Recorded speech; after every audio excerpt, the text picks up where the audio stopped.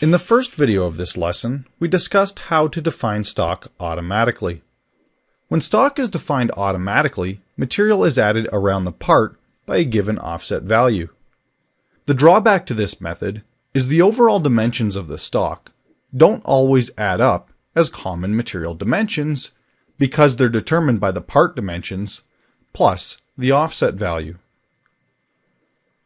Remember, most rough stock is coming from plate that's a standard thickness, or from bar stock that is a common material thickness and width, and then rough cut before being machined. So in this video, we're going to discuss methods of gaining more control over the stock definition process.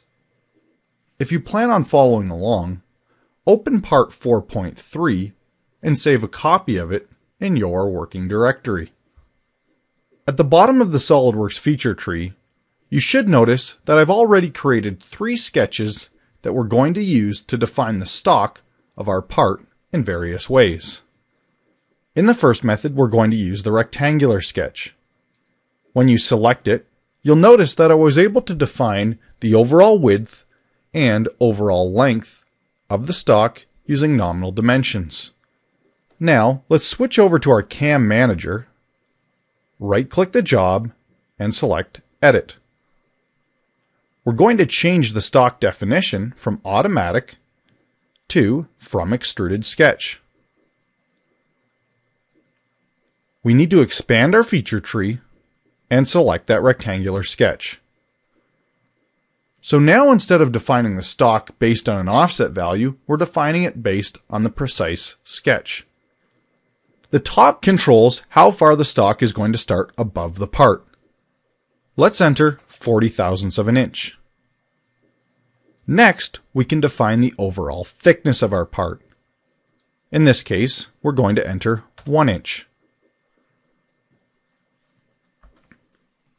Now we have a rough block of stock that we know is 5 inches by 3.5 inches by 1 inch thick. But what if we were going to water jet cut our rough blanks from plate stock as shown in the diagram? Well, I already created an irregular sketch that could demonstrate this. Let's remove the rectangular sketch by selecting it and pressing delete, and then select the irregular sketch.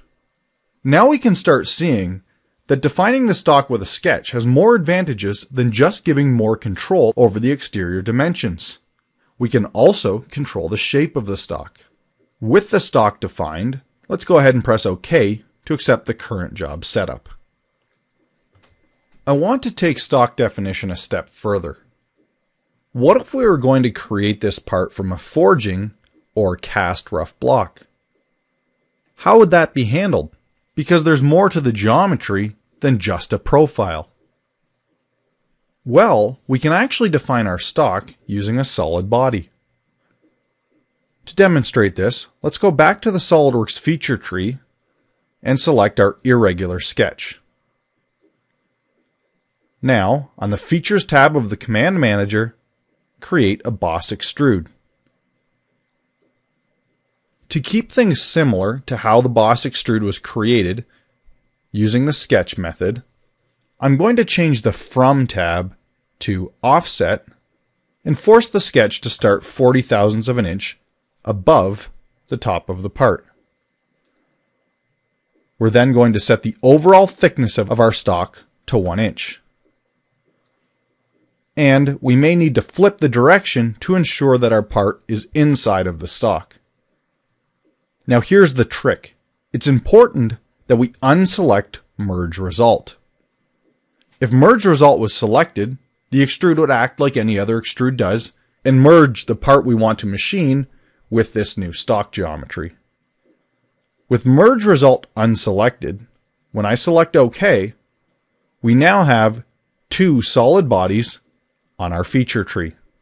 Currently, this solid body is the same as the stock was before. But the advantage to using a solid body is we can create cuts on that solid body. So select Solid Body Cut and select Cut Extrude. When you have multiple solid bodies in one part, we can now define the feature scope. We don't want to cut through all of the solid bodies. Instead, we just want to cut through the solid body that's defining our stock. So this cut is not going to cut into the part, just the solid body defining the stock. For the end condition, we're going to use offset from surface, zoom in, right-click, and select Other. Now we want to select the top face of our finished machined part and offset away from that face 40 thousandths of an inch. Make sure the offset is above the face, and then set a direction 2 that goes through everything to make sure it chops up through the top of the part. I can select OK, and we can see now we're starting to form what could be custom stock material. A quick little tip here though is it's always nice to make the stock translucent.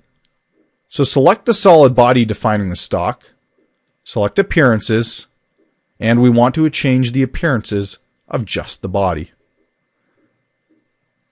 I'm going to set my color to yellow, and under Advanced Options, I can select Illumination. Now we'll just drag over the transparency amount and select OK.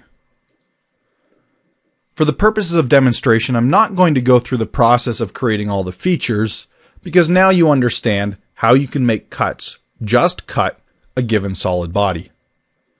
Instead, let's move back to our CAM Manager tree, edit the job, and under Stock Definition, define it from a solid.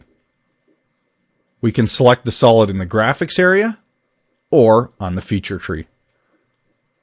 I'll select OK.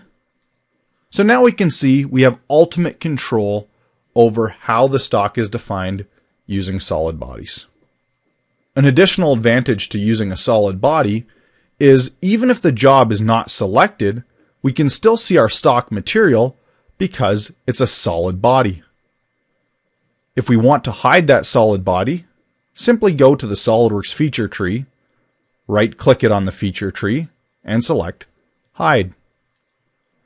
Well, I hope now I've given you the tools you need to be able to create stock for milled parts.